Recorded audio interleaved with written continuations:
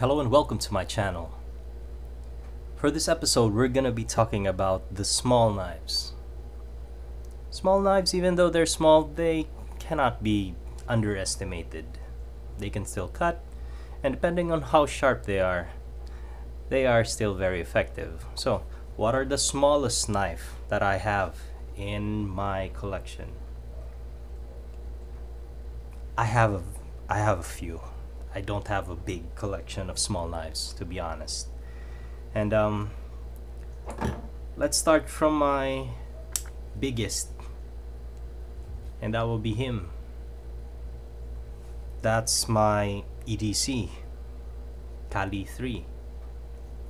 Smallest knife that I have that I EDC and that I have complete confidence in that it's not gonna be disintegrating on me even though it's small. So that's my minimum, and that's my favorite EDC. Bigger than that, oh no, second smaller than that would be this guy. You would say that this is not a knife. It's probably, yes, you're correct, it's a box cutter with replaceable, see, it's just grubby and all, replaceable blade. It's really got good value for money, this guy. I mean, I use it to cut kydex, cut everything, cut tape, and you see it's so grubby. And if I do need to carry it, I'll be carrying it, but because it's the blade so thin and it's just prone to breakage because it's how it's designed, it needs to be replaced because it's just so thin. So it's not really a knife, it's more of a box cutter. But still, it belongs to that cutting category, and these are the smallest that I get. So small, smaller, let's go smaller. That's a, what's that? It's a copy of the Dragonfly with yellow plastic handles. This one, when this came to me, it did not even have an edge. I was the one who profiled the edge for this one using my grinder, and I really had fun doing this because at least I learned how to do profiling of a secondary bevel. That's one, that's two, that's three. I only have five, and this is the fourth. I think this is a Chinese version of the Japanese. What's this? It's a crested. I forgot what brand of the Japanese knife this is. It's mainly a what do you call this? A money clip. You know, it's a nice money clip, and it just has that knife for good measure, just in case you have something to cut besides your money. And last, the smallest of my folding knives would be this guy.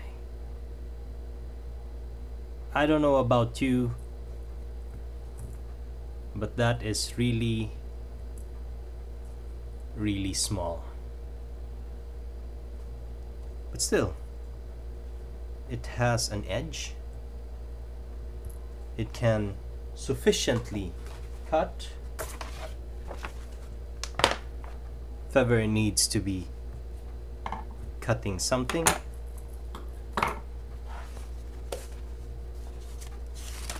And let's start from my ever dependable EDC Kali 3. Let's see who's gonna be the sharpest. Well, I haven't even touched this, and then it cuts quite well. How about this box cutter? Well, the blade is already mangled, so not a stellar paper cutter. How about this reprofiled Dragonfly copy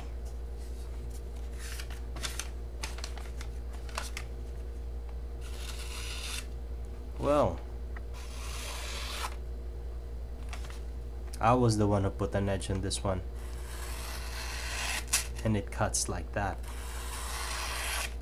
I would say that it is something to be proud of. I did it all by myself. And how about this guy? How would this guy?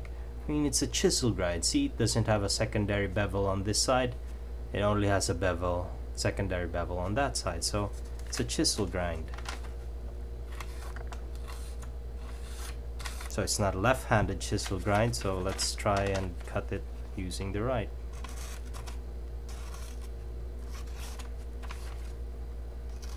Obviously, I have not touched this. And it's not that good on cutting paper. Chisel grind are not known for that. And last but not the least, because I'm sure I'm gonna be having other small knives in the future. The smallest that I have at the moment cuts a bit rough, but as you can see, it rivals the cutting ability very near on my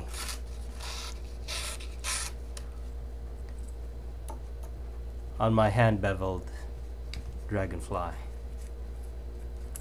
That is how small that guy is.